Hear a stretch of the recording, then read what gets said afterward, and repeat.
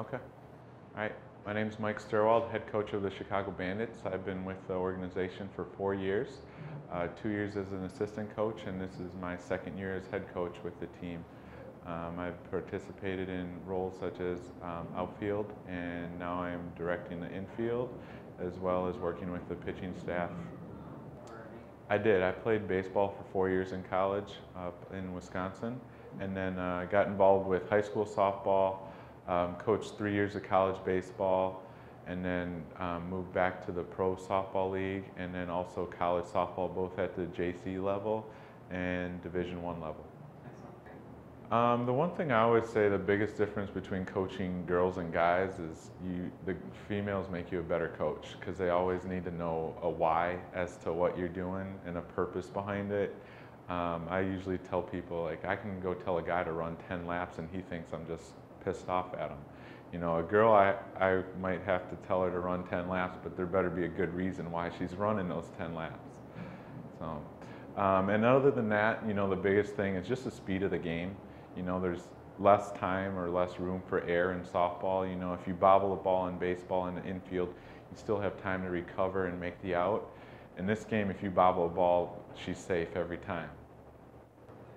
I think the biggest thing is just the different personalities you get from every angle. I mean, we have girls from all across the country, you know, girls from West Virginia, from California, from Florida. So they come from different backgrounds, not just the schools they went to, but how they were raised. And so trying to mold them to fit with our Bandits family and how they complement and fit each other and their roles on the team, how they gel together. You know, all these girls, I tell them, none of them are used to sitting the bench. They've been the best player on the team since they were 5 years old, and they, you know, have never sat the bench probably their entire life until they get here. So dealing with failure and learning to adjust to that role is a huge thing in helping us be successful. It's really a combination of both. You know, our players a lot of them have played at high levels, so they've been put through a lot of pressure situations already. But from our standpoint as a coaching staff, we try and continue to put them in those roles where practice is usually the toughest thing they have, trying to put them in every situation they'll face, and then, you know, probably putting them in situations in practice where they fail a little bit, because that way when it comes to game situations, they've already been through it. But also from the standpoint of, you know, as a coach, you learn to read your players a little bit, and, you know, the season's short, so you got to learn our players quickly. But, you know, our girls, you know, you learn which ones you can kind of get in their face a little bit and challenge them, and, you know, you learn which ones you kind of got to prod, you know, and push with a little more positivity and encourage them on a daily basis. So really just trying to get a read on the players and where they're at physically, emotionally, and mentally, and helping them get to where they need to be. You know, don't ever be afraid to do everything.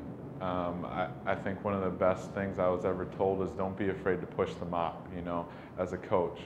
Don't be afraid, nothing's too big for you. You know, picking up balls, running off copies, doing charts, all those little things. You know, when I started off, you look at it as a coach and you're like, I really have to do this, but, you know, you get to it and you realize all those little things kind of help prepare you for your organization and where you need to be as a coach. We just appreciate all the fans that support the NPF. You know, it's been a great season, especially here in Chicago. Last weekend, having 2,000 fans each of the last 2 games. We're really excited about where we're going with things and having a new dome in this facility here.